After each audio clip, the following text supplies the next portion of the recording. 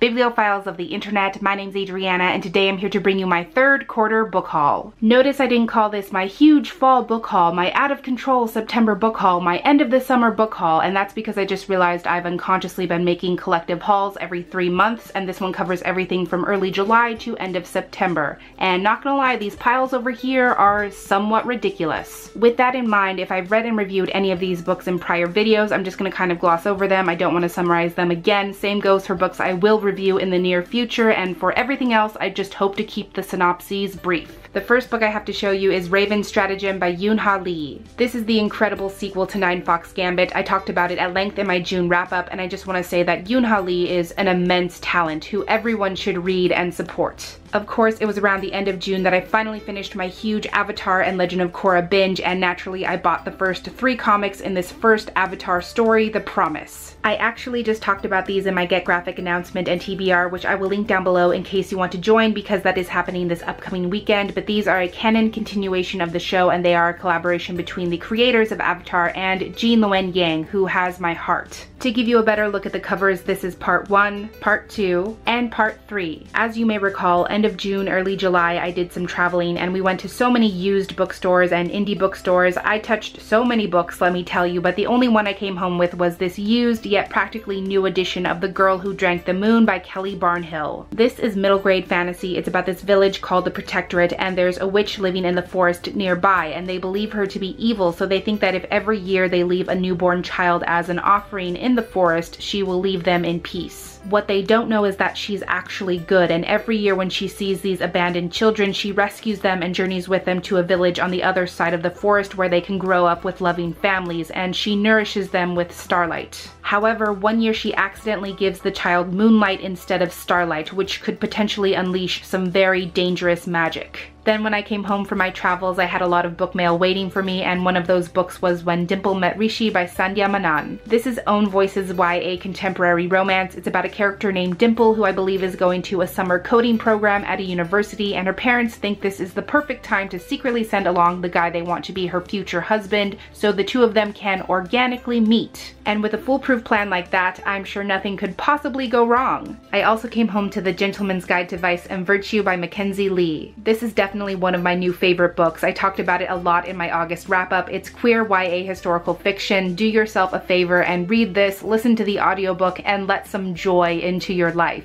In my August wrap-up, I also talked about The Many Worlds of Albie Bright by Christopher Edge. This is middle grade sci-fi speculative fiction about a young boy whose mother passes away, and then he becomes determined to travel to parallel worlds where they can maybe be together again. And the last book awaiting me at home was Magpie Murders by Anthony Horowitz. This is one I actually discovered while I was traveling, but I didn't pick it up, and then I couldn't stop thinking about it because I was looking for a really unique, interesting murder mystery, and as it turns out, this is a murder mystery within a murder mystery, which is pretty badass. The story is about an editor named Susan who is reading through the latest manuscript of one of her big name mystery authors, and as the story begins, we actually get to read that manuscript in its entirety as if we were her. And the more she reads, the more she realizes there are things hidden in this manuscript that hint at an impending murder in real life. Then I got my July Book of the Month pick, which was Good by Vitamin by Rachel Kong. The story is about a 30-year-old woman who just called off her engagement to her fiance. She quit her job, she moved out of town, and now she's going back to live with her parents, only to find out that her father has recently been diagnosed with Alzheimer's. So there's a lot more going on at home than she originally thought, and her parents could definitely use her help. I chose this one because I think it's going to be a very smart exploration of grief and gradual loss, but I think it's also going to be about finding the humor in these tragic situations where it presents itself, and how we have to laugh at the fact that life is inherently unstable and there's not a single thing we can do about it. Then I got Even This Page is White by Vivek Sharaya. This is a fantastic poetry collection I talked about in my July wrap-up. I love it so much. It beautifully explores brownness, queerness, the feeling of being other, and what it means to make space for yourself. Even if you don't like poetry, please pick this up. Then because in July I finally read The Long Way to a Small Angry Planet and loved it, of course I had to immediately pick up the sequel, A Closed Closed and Common Orbit by Becky Chambers. I can't really summarize this one without spoiling the first book, but I will say that I hope this book doesn't stay on my shelf unread for as long as book 1 did, because that was a great source of shame. Then of course I pre-ordered The Stone Sky by my queen N.K. Jemisin. This is the tremendous conclusion to the Broken Earth trilogy, which begin with the 5th season, and all I can say is that I am still reeling. It is the story we need, it is the story we deserve, and it is in every imaginable way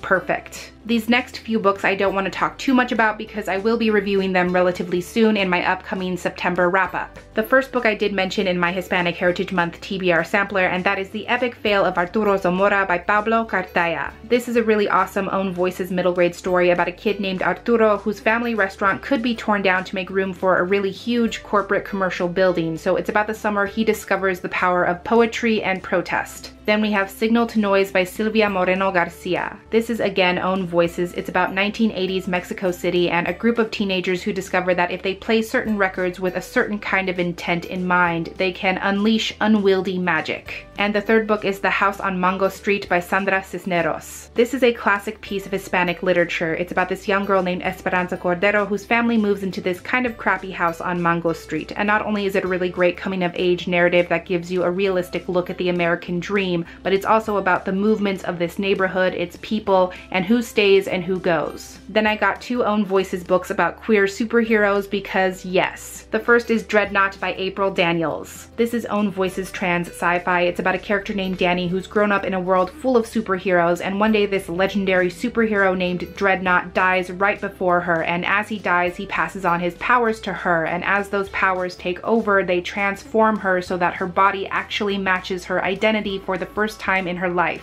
And while this is liberating, validating, and exciting, it does put Danny in a very dangerous situation because not only does she have to figure out how to be a superhero, but she's also forced out of the closet and she has to face an onslaught of transphobia, transmisogyny, and all forms of abuse. This story seems like a really unique, interesting take on superheroes, but I do want to emphasize that it comes with very heavy triggers for self-harm, suicidal thoughts, possibly suicide attempts, definitely transphobia, transmisogyny, and explicit instances of abuse. On a much lighter note, the second one I got is Not Your Sidekick by C.B. Lee. I have nothing but love for this book. I talked about it a great deal in my June wrap-up, and in fact the sequel Not Your Villain comes out on my birthday, October 5th, so I figured before I definitely get that one, it would be a good idea to probably own this one as well. The next 3 books I got on their release because I have a problem, and the first one is They Both Die at the End by Adam Silvera. This is Own Voices queer Latinx fiction. It's about this world where there's a service called Deathcast, and they call you and say you're going to die today. And there's also an app called the Last Friends app, which randomly connects you with people in your area who are also going to die that day, so that you can spend your final hours with someone who understands what you're going through if you so choose. And basically it's about these 2 boys who meet in that way, and I'm sure it's going to hurt. Then I have The Glass Town Game by Catherine M. Valente. This is a middle grade blend of historical fiction and fantasy. It's about the 3 Bronte sisters and how they invented this game called the Glass Town Game, where their toy soldiers fight Napoleon and nobody dies. Then one day when Emily and Charlotte are supposed to be taken away to a boarding school, all 3 of them board this train that magically transports them to the glass town of their imaginations. But everything is wrong and off kilter and dangerous, and it's nothing like the safe haven they wanted it to be.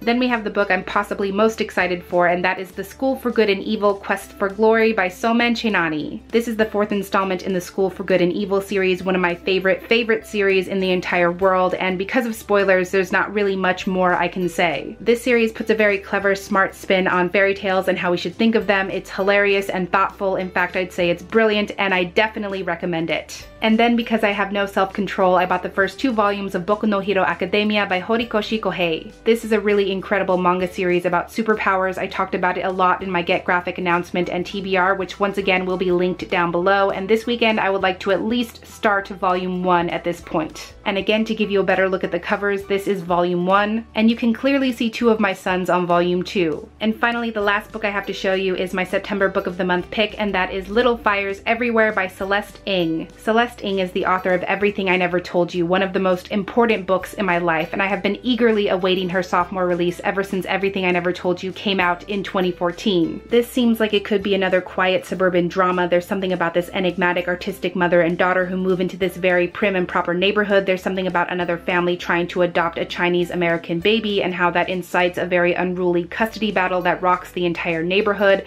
I really have no idea, and I don't think I'll be able to really summarize it until I read it, which hopefully will be sometime in 2017. Like I said, ridiculous. If you have any thoughts at all about any of the books I mentioned in this video, please feel free to share them in the comments below. But that is everything I had for this book haul today. Thank you so much for watching this video. I really hope that you enjoyed it, and I will catch you on the flip side of the page. Bye!